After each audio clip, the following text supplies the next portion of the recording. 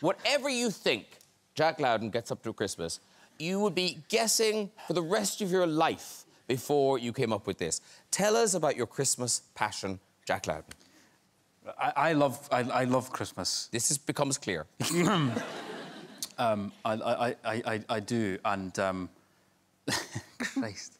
So I build Christmas villages, miniature Christmas villages. Mm-hmm. Now, you might be thinking, good face, Ncuti. You might be thinking, oh, I know what he means, like, you know, a couple of houses. Jack has said there's a picture. Is this year's Christmas village? No, I've not put it up yet. No. Oh, OK. Because I'm here. Is there a service station? There may well be. Is this last year's? Yeah. This is last year's Christmas village. No way. Feast your eyes on that. Look at the size of it. Look at the snow up here. It's the whole thing. All it. Now, we've got a close-up. I mean, look at it. All the people. I mean, how long does it take? It's very good. That's amazing.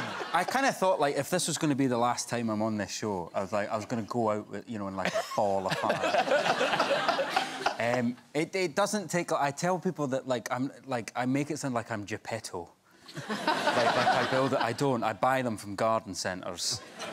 And it's more sort of like a set design kind of thing. OK. Just sprinkling like snow. What's the snow? Yeah. Cat litter. You get cat litter with... I also get Have you glitter. got cats? I was going to say, no. do you have cats coming in there? Yeah, and then it's all yellow. Yeah. He has neither cats nor children. He just has a Christmas village in his house. And is this an ice skating rink up here? Yeah, so there's an ice skating rink that works through magnets. So there's magnets that move...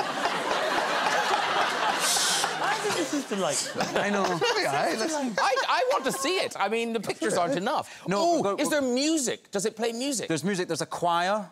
There's a choir that sings, and, like, the front row moves, the second row moves like that, and the ice skaters move like that. There's a brilliant one that's sort of on the top, which I love, of a couple going up and down behind a hedge.